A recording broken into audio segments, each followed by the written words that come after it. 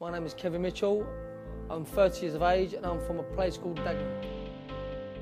Growing up, you know, it's what it was. Boys and kids from Dagenham, we grew up rough and tough, you know. From like schools of hard knocks, you know, tough kids, which led me to boxing, so it ain't too bad.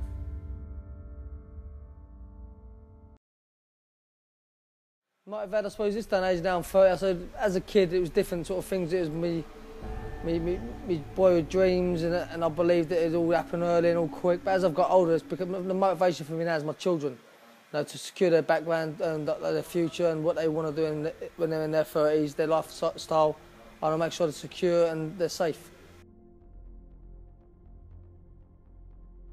Boxing's changed my life in a lot of ways. You know, at the start, I felt as a pro, I had a lot of stress with the career. I dealing with like basically the crowds and things after. I used to go out a lot on the booze, but as a man now, I'm sure it's changed my life for the good. You know, I've slowed down, got my life to be secure and be normal, and it's helped me to meet some lovely people along the way. That's helped me enjoy my life outside of boxing as well.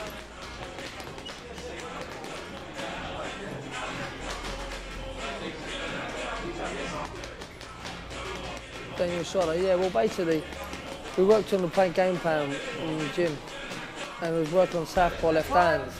That's basically, it's an unorthodox punch for me, something I don't normally do. So we worked on it in the gym and worked on it, and we started working on it in the fight, and then in the end I could feel him slowly breaking away and getting ready to take out, but I didn't want to do it too early because I didn't want to basically walk onto no shots and make no mistakes. So on the final moment, I was on the ropes, tucking up, taking shots off of him. I seeing how his reaction was. I clicked him with a little left uppercut.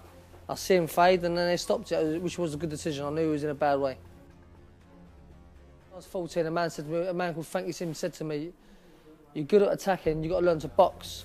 So basically, I learned two styles: about box and fight, and I worked with both. So I worked on both. So basically, my style is adapt when I'm in there, adapt before I'm camp when you're training, and get ready for your opponent. The relationship between my trainer, so it's all fighters that he's like a father figure in some sort of way.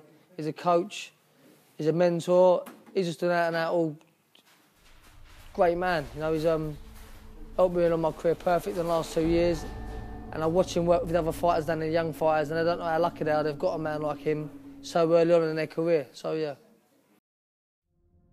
As I said, when I was a young man, I found it very hard. I used to deal with it with booze and going out partying and deal with it stress by going out and partying and getting out in my face. But as a man, basically, I speak about things that I'm going through, and I just talk about it. I don't let it pressure me. I basically relax about it, and I just let things go over my head, and I just deal with the training. I suppose I deal with it in here now, in the gym.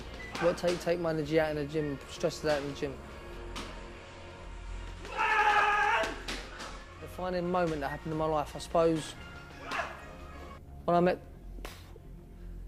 I suppose at an age when I was 2 years ago, I was beating ready to either make a comeback or basically I was very close on totally retiring and giving up the boxing game. I was driving down the country lanes going towards Matchroom, and I hadn't actually signed a deal with them yet. And I felt like I needed to ring my old trainer back, which was Tony Sims, which is my trainer now. But I didn't know what to do and how to go about it. So I rang my girlfriend up and explained to her how I feel and what I should do.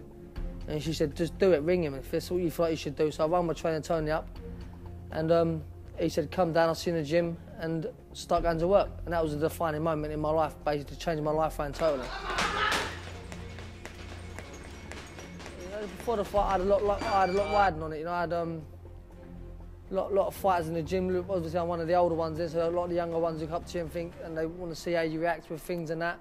I had a lot of pressure on me. I knew that win this fight, it sort of secures my future for my kids. Lose it, I then go and get a 9 to 5. But you know, I've worked hard and been in the gym with the lads and with my new trainer, telling him what he does with me. He makes me feel so secure and so confident. I knew I'd get the job done. But I was in the dressing room with Johnny Ryder before the fight, and we're sitting there, and we kept it as relaxed as possible. But that night, sitting in the dressing room, I remember just thinking, get the job done, and then we can crack on for the world title. My preparations, basically I couldn't be giving my game plans away, but it's been very hard. It's going to be brutal. We fly to Texas for a month. We'll be doing a lot of training over there, a lot of good cardiovascular strength training, making sure we're on top of our weight, make sure we weren't making the weight too late, we're making it early so our weight's strong. I suppose we've been doing a lot of sparring out there with Mexicans and things, so yeah, it's good. He'll be ready.